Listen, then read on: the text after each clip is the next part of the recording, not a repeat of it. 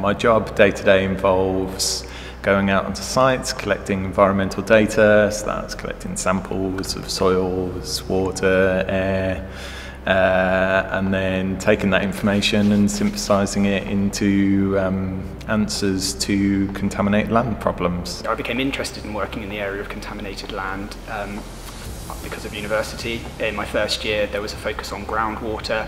I think like most people I had an awareness of the fact that there's a water table, but I'd never really considered it further.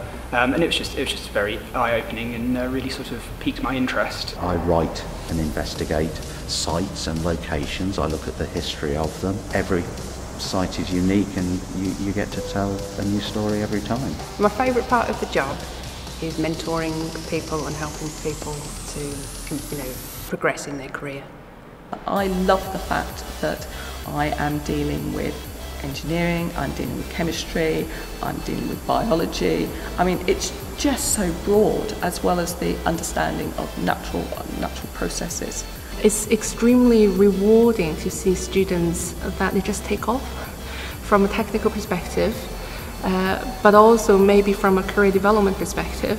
When they land a brilliant job that you think that they're going to do so much for the society, or many societies around the world. In research, using creativity, using your ideas is really rewarding, and in an environment where, very often you're allowed to be creative. In fact, the more out of the box you think, the better.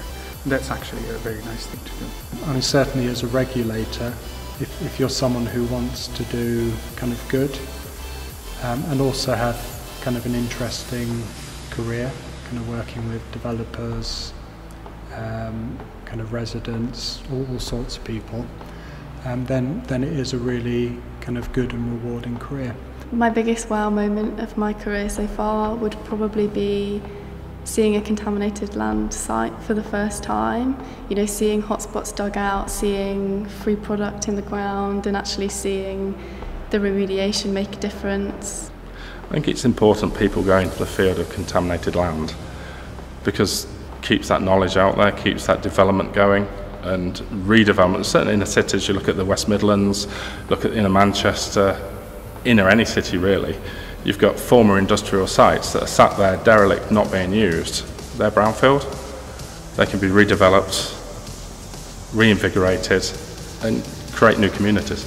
I would love a young student to consider geology as a career path, because it's just so varied. You can follow whatever path you want. There are a lot of contaminated sites in the UK, a lot of brownfield developments.